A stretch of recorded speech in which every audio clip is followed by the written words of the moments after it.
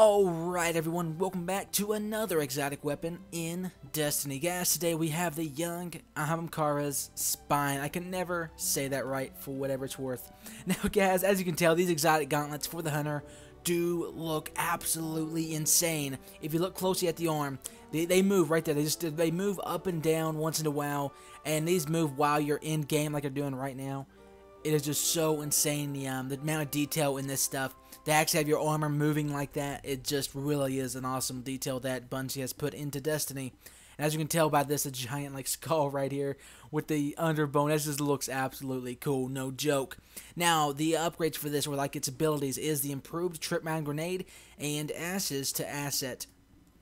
Now, both of these are really, really good for your grenade and your super. So, the trip mine grenade lasts longer when placed, which is absolutely insane for crucibles, no joke. I mean, placed around the corner, it lasts even longer. That's just insane. And this one replenishes super energy when you kill an enemy with a grenade. So, both of these work so well together.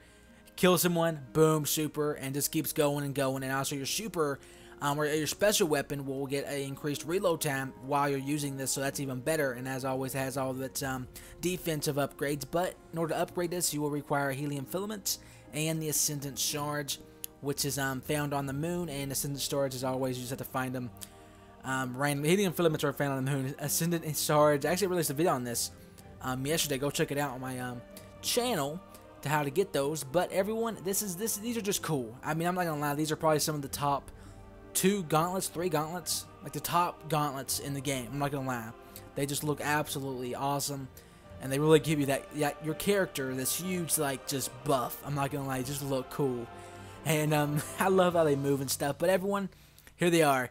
You can get these from a legendary Ingram, or next time the Agent of the Nine shows up, people's talking that these are gonna be the hunter's like item he's gonna sell. I don't know, I'm not for certain till Friday, but people saying that, so we gotta wait and see till we get there. But everyone, I hope you enjoyed this video. If you did, drop a like down below, subscribe for more if you're new to the channel and just stopping by. And you know what, as always, this has been 2x2, and I'll see you next time.